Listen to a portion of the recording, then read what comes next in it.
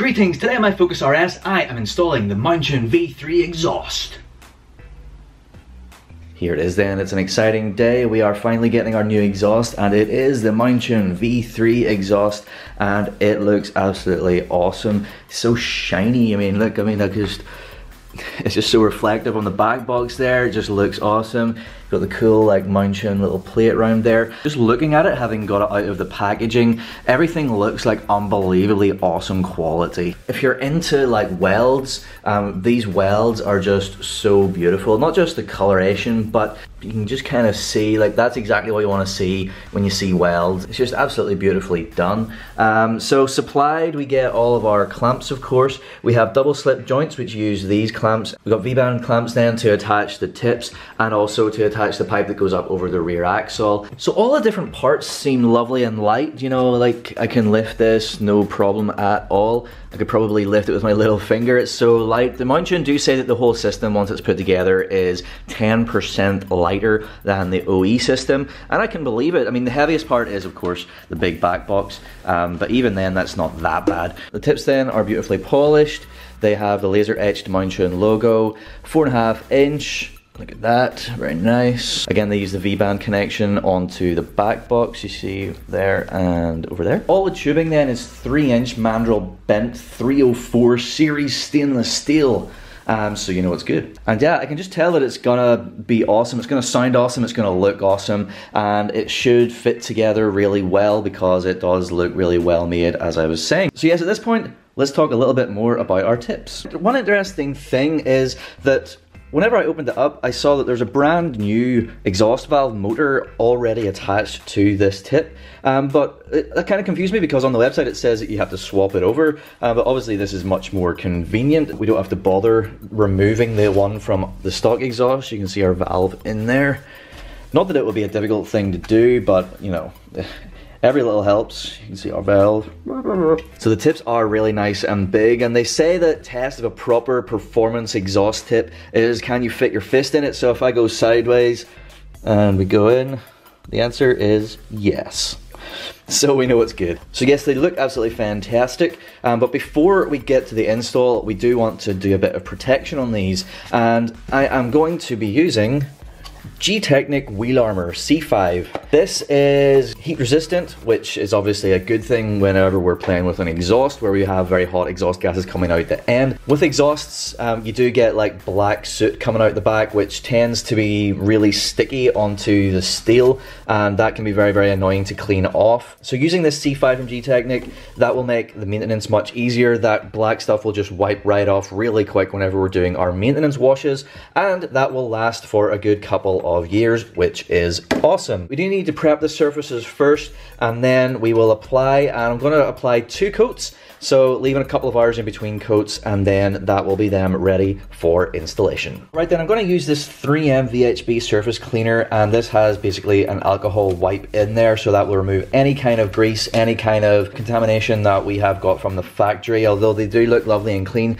you never really know for sure. And then G-Technic are kind enough to provide a bunch of these little applicators. So I'll get some drops on here, then spread it around our surfaces, and then pretty much immediately we'll use a nice clean microfiber to remove any excess, and then we will leave it to cure.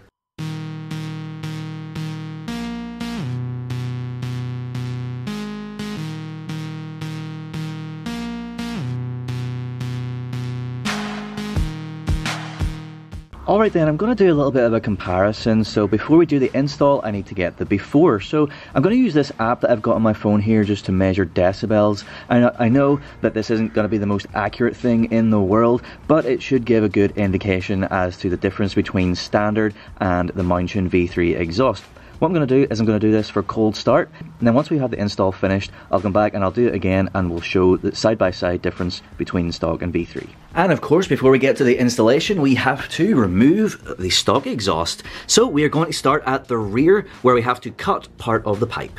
Obviously, our exhaust starts way back there where we connect to the cat, it comes along, we have this sort of pancake section, which is probably the most restrictive part of the exhaust, and then the rest of the tubing, I think it's 2.25 inch tubing, so of course with the Mountune we'll be opening that up to 3 inches, but yeah, in terms of installation, you can see that our exhaust goes up here and it goes over the rear axle here, so in order to get this out without having to drop the whole rear of the car, we basically have to cut through our existing pipe in order to get it off. Obviously this is a bend right here. You don't want to cut through a bend because in the future if you want to put the standard exhaust back on, that would be a nightmare to try and get a sleeve on a bend. So you want to cut on a flat section. So typically people will cut up here, maybe halfway between the hanger and that bend. I'll see if I can get my saw in there. I'm not sure if I can with this Summit bracing, so I might end up cutting just on this straight section right here, but either way we do need to cut through there. So obviously to cut through that you're going to need a tool that is able to cut through metal, and this is what I will be using. This is my weapon of choice. Basically it's a reciprocating saw, often known as a sawzall. So yeah, I mean this is a pretty beefy one. So we got to be careful, of course. We are cutting through metal, so for safety reasons I am going to wear eye protection. You don't want to get any little bits of metal in your eyes or anywhere else for that matter. Alright then, now that we have our exhaust cut, we can get our back box, which includes our stock tips, off. Obviously we have our rubber, you see we're nice and loose now, we have our rubber, and then we have our hanger in here. So you could shimmy this out with whatever kind of tool you want, but I have got this, which is a specific exhaust hanger removal tool. It sort of slots in one side, and then you just push the hanger out there. So as soon as you take this one out, this is going to like drop, so you're going to want to be holding it in some way, either with your legs or with maybe a jack or with a person helping you out doing the install. But either way, just, you know, don't just pop it out and expect it to not fall on top of you.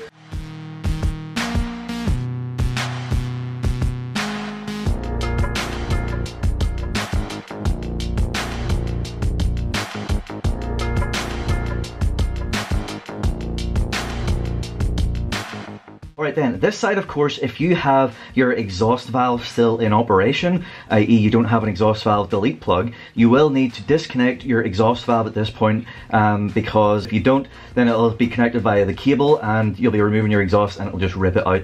So yeah, disconnect, but of course I have the exhaust valve delete at the moment, so I have just this little plug in here, so there's nothing to remove. So I'm good to go to remove our next exhaust hanger.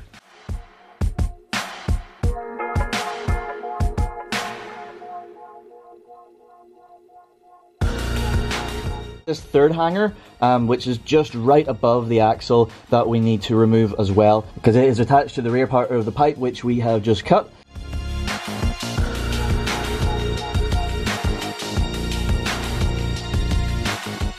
Alright, so that is the last one out, so now I need to shimmy back out and then we can fish the back box out.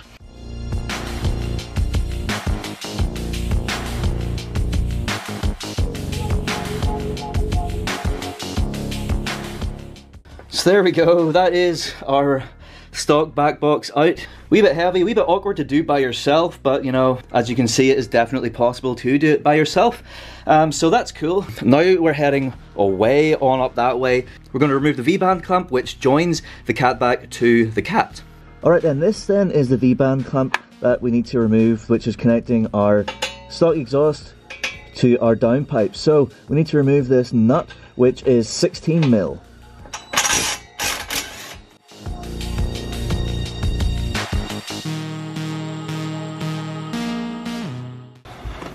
So you can see like it is like for sure like loose, but we just need to pry these apart just to fully get it off basically. So I mean it's gonna be a bit awkward and difficult, but just gonna try and like get something in here and like pry them apart, and then that'll come off and then we'll be ready to get this bad boy completely removed. So there we go, that is it out.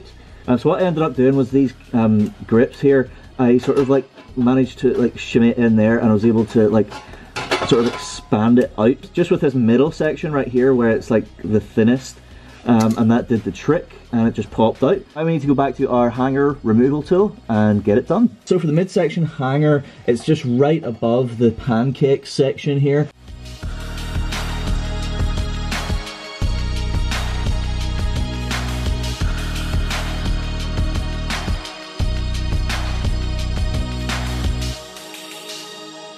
There we go, that is our exhaust fully removed now, and this is the rubber that we were just getting that hanger out of.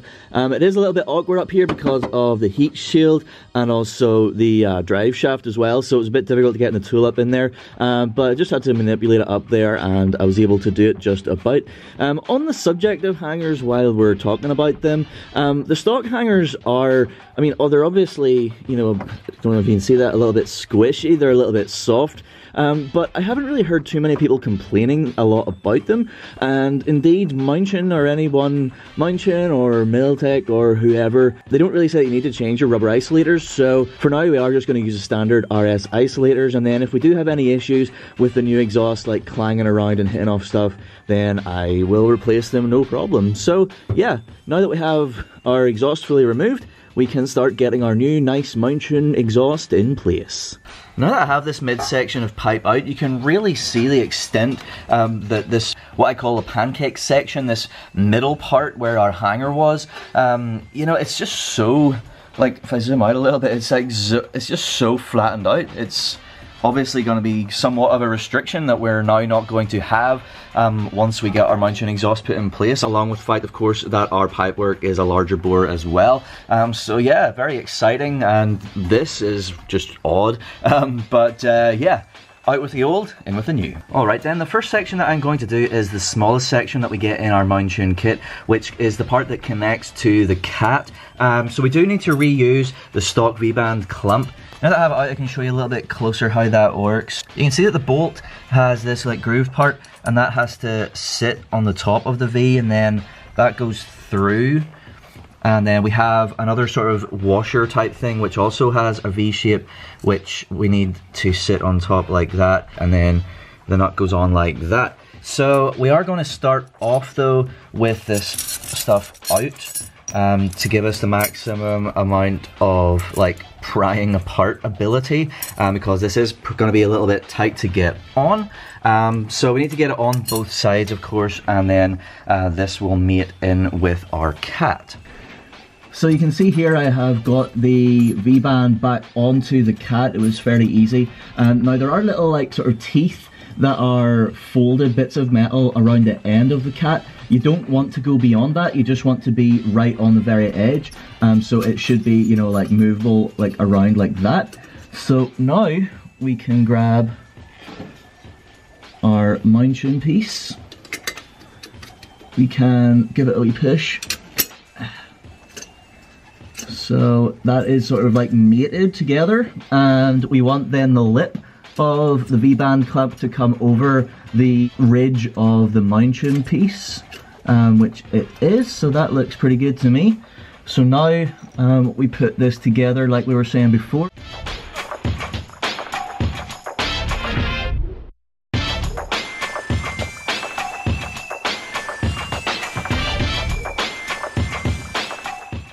Yep, there we go. So now I can go and get my tool and do that in nice. So of course it is still a little bit loose in here, so we do want to position everything.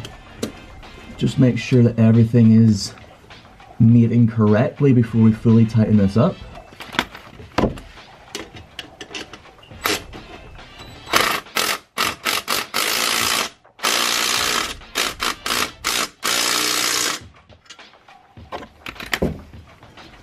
Alright, I think that's pretty good. Alright then, the next part that we are grabbing is this part, which is mostly straight. It's the straightest of the sections, it's the longest of the sections. So we need this, and then we need one of our clamps, the regular type clamps, which are of course big and chunky. It doesn't matter which one you lift, they're all the same. They all say 78 on the sides, so that's all good. When tightening these up, we do need a socket, and it is a 13mm socket that we need right there. And then of course this little section needs to be with the curved bits matching up with the curved bits either side. So when it wants to be tight like that. The part that we just put in that connects to the cat has a section like this, so that is what we slot this into. Of course our clamp needs to be on first. Before we tighten it, of course though, we do need to get our hanger in place. You can see it's just right there. So we'll slot this into the section that we just installed. We'll make sure that our exhaust hanger is fully lined up, get it into the exhaust isolator, and then we will tighten up our clamp. So I just need to loosen this clamp a little bit, which I can do by hand. Yeah, so that's just going to slide that on out of the way. So I don't know if you can see, but these two bits of metal, so we got the metal on the outside, which obviously with these cutaways is what's going to like squish down with our clamp, and then we have the inner bit. And now this pipe that we have here, this needs to slot in between. Carefully line it up and then push it in.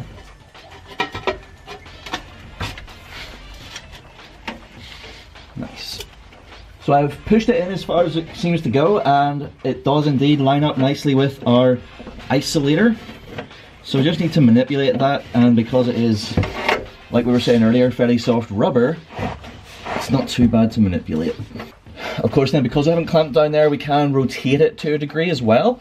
So we just want to rotate it such that it is sort of equidistant in this tunnel brace sort of thing that goes like up, and it separates the drive shaft here from this part of the exhaust, this black thing here. So we just want to like use our fingers and kind of, once it feels like there's a good like reasonable space either side, like even, then that's us good to go. And that, like, so just about touching the middle of my finger, and just touching a wee bit more there, so I just rotate it a little bit that way. Nice, I think that's pretty even. So now I can tighten up my clamp. So I'm going to position this like right over the cutaway sections, pretty much right on the edge, but maybe like a little bit in from the edge.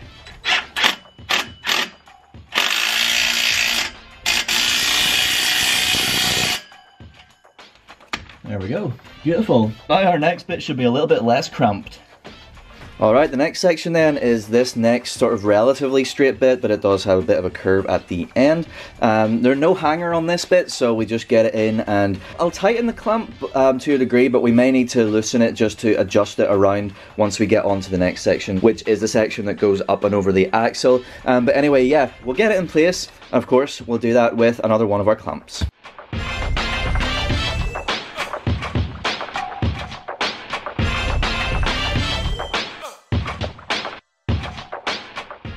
So yeah, I don't think I'm going to actually tighten this clamp just yet, because I want to get this other section in place first, just so that we have everything in the correct orientation. Okay then, the final piece of piping then, it does have a hanger, and it has this big circly bit on the end of the curve, and this is what is going to go into the V-band clamp that connects into the back box right here. So we're going to feed this in like up over the axle, and then we'll get this hanger into the isolator, and then we'll be able to manipulate everything, get this end connected into that previous section, get everything nicely orientated correctly. Once we do that, we'll tighten up our clamps. Of course, we need another one of our regular clamps over the end here to connect to the previous section, and then once we have that all tightened up, we will be ready to go on to the back box.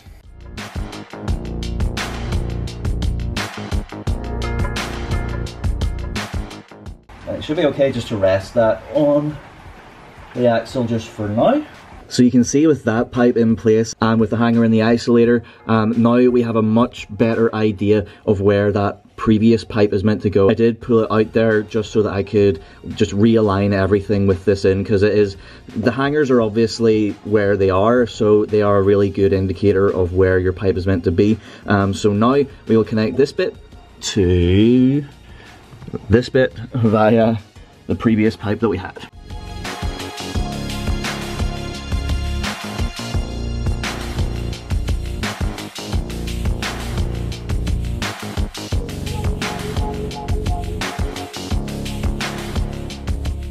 So what I've done here is I've just, by feel, I've positioned the clamp again with my little bit of lip, but not too much lip, just so that we know that it's right where it's meant to be. And then I position the end of the bolt such that I can get my extension up here with a little bit of angle, and then hopefully now I can just tighten it up nicely.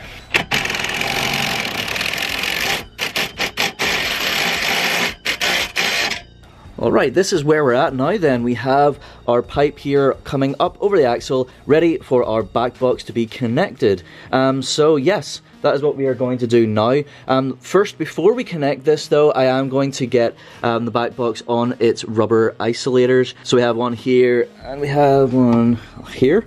And then once we have that on, we can get this nicely aligned with the back box and get it clamped down with the largest of the 3 V-band clamps that Mountune give us.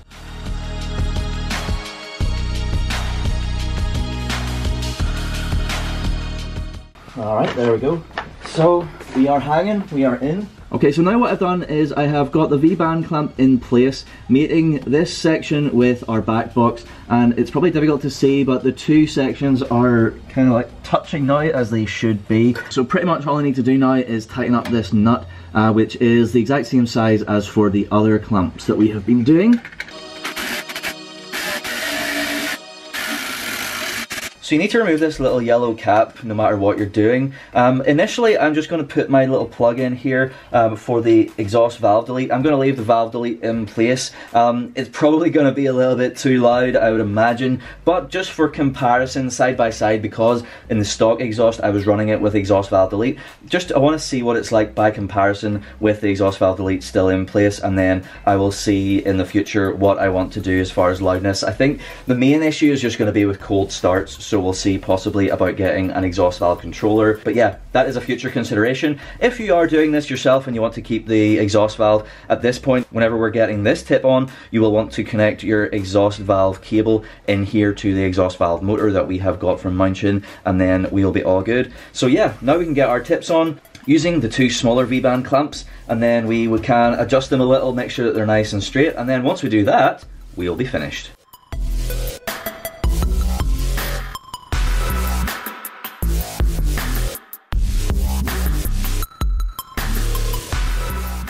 Got it aligned at the top, Mountune logo pointing up. Made sure that my mating surfaces are exactly aligned, and then I can hit it with my power tool. Now this is a different size, this is a 12mm.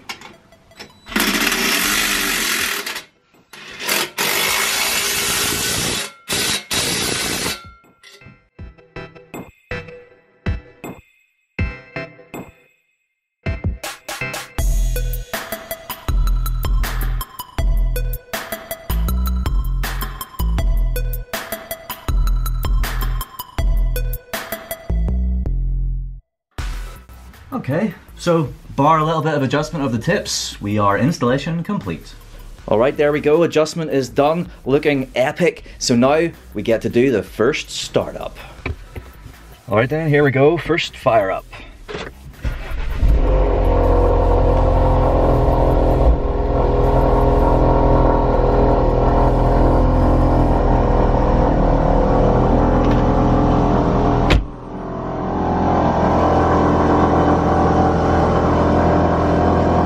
Definitely lighter.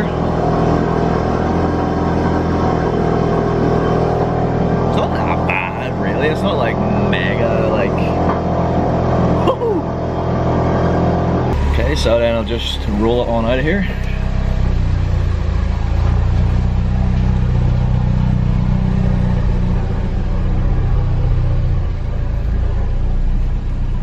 Pop it into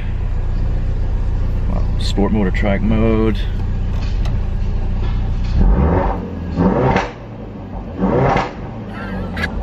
Oh yeah, boy!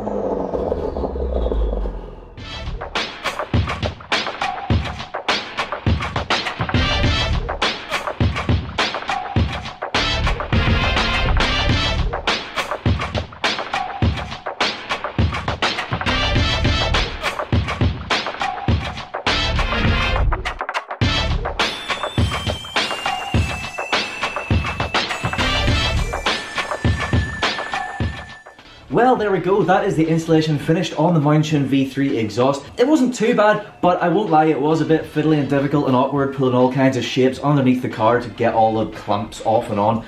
But it is what it is, and it's done now, and it looks great, and I think it sounds great as well. So you'll have seen the comparisons that I threw in there as well, showing the loudness levels, stock versus Mountune V3, and that is both of those with the valve delete plug on. I wanted to do that because it is quite difficult to portray really on camera, on like digital microphones, just exactly how differently loud things are, because you have all kinds of like compression and things going on within the cameras. But hopefully that gives you an idea, and hopefully you like it as much as I do. All that I have left to do now is to jump in the car and go out for a drive and see how it is on the road, and I will report back to you very soon with those results. But I am very confident that it is going to be absolutely epic. I can just tell from doing some revs here. But yeah, I hope you like that, and I hope you like this video. Thank you so much for watching. Please do like, share and subscribe for more content to come very, very soon. Thank you once again. Goodbye.